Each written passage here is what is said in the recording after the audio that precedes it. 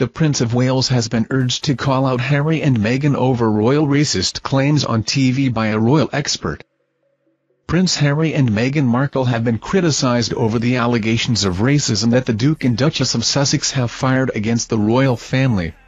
It comes as the couple are due to be awarded the Ripple of Hope Award by the Robert F. Kennedy Human Rights (RFKHR) organization. John F. Kennedy's niece Kerry Kennedy, who is set to host the awards, has praised the couple for standing up against structural racism within the firm. Meanwhile, Prince William has been urged to call out Harry and Meghan over royal racist claims on TV by a royal expert. Harry and Meghan are attending the glamorous awards ceremony just days after the Prince and Princess of Wales tour in the U.S.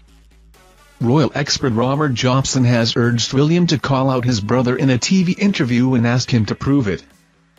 Mr. Jobson told Talk TV, "If I were them, it's controversial, but I would go on to one of the main networks.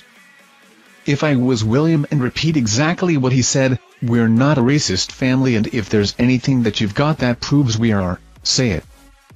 Otherwise draw a line under it, because they can't keep saying the institution is racist without any evidence, without it being checked.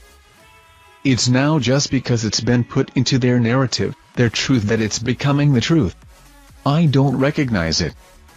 She told Elle Confidential, "They went to the oldest institution in UK history and told them what they were doing wrong, that they couldn't have structural racism within the institution, that they could not maintain a misunderstanding about mental health.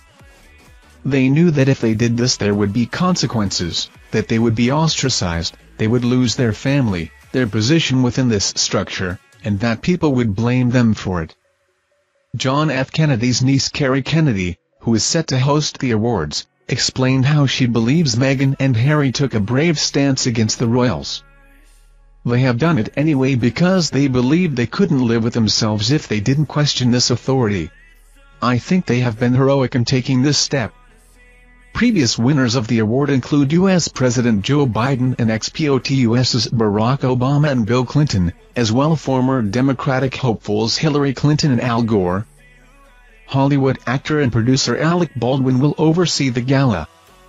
Ukrainian President Volodymyr Zelensky and Bill Russell, a basketball great and civil rights icon, will both also be honored.